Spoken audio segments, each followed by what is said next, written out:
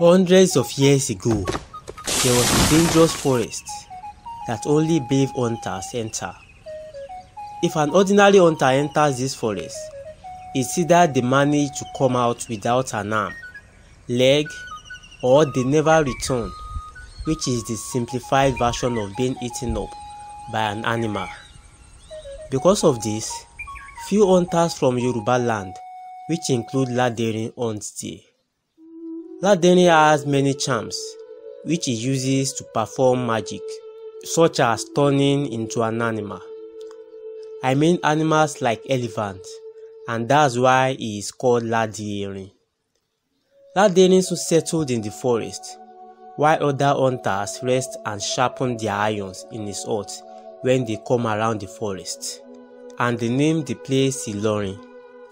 After some time, a village sprang up in the area as well, and Ilorin became the first head of the village. The position was later passed down through his lineage to Afonja. Afonja soon became so powerful that he was feared by everyone in Yoruba land. He waged war against many villages and some villages near Ilorin. Many villages near Ilorin are no longer in existence due to Afonja's war against them. Afonja's power seems infinite, and he was satisfied with that. But there is a problem, and the problem is that his king in Oyo, Afonja Ilorin, is not happy with him. This is because people no longer fear the Afonja. The only person they fear and dread is Afonja. One day, Afonja went to the king in Oyo and tell him to make him the generalissimo. Afonja Ilorin thought to himself that here is a chance for him to defeat his biggest enemy, so he agreed. When a new generalissimo is crowned, it's a custom for the king to send him to war in any place of his choice, so he can ascertain that he is powerful enough. The generalissimo must not reject it, and if the generalissimo fails to conquer, he must commit suicide. So he made him the generalissimo and secretly planned with his chiefs to send him to fight an impossible war. They chose Iwere. No one has ever waged war against Iwere because it is situated on a hill, therefore difficult to defeat.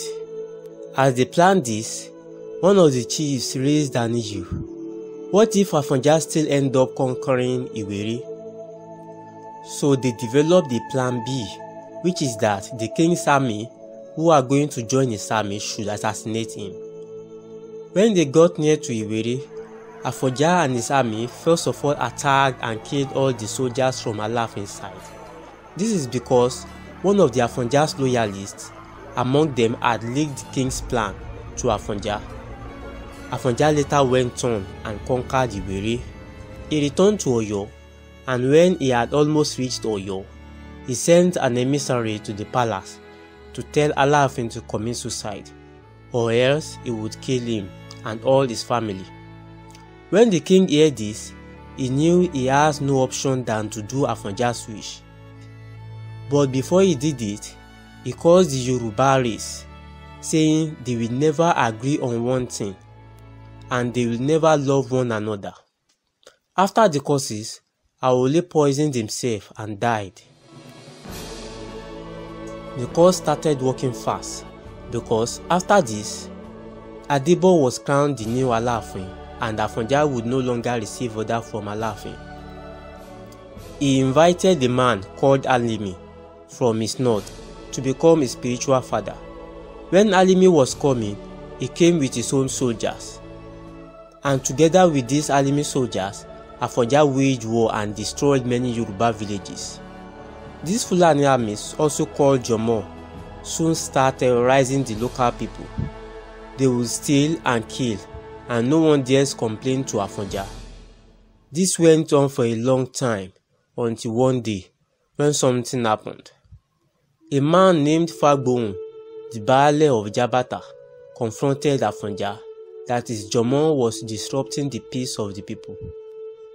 And if care is not taken, the Fulanis he was shading will destroy Ilorin. While this goes on, The Fulani army knows they might soon be ordered out of Ilorin, so they asked Alimi to be their godfather, and Alimi agreed. This act looks like a betrayal, and so it deteriorates the relationship between him and his Fulani army. Afonja knew a civil war is coming in Ilorin, so he sent for Onikoyi and some Yoruba fighters to come and assist him, but they all refused. Before Afonja could be ready for the war, he had been surrounded by the Jomos, who used thousands of arrows to pin him to the wall. Afonja died standing on his foot, and Alimi rebuilt Afonja's house, took the post of Baale away from Afonja's family, and became the Baale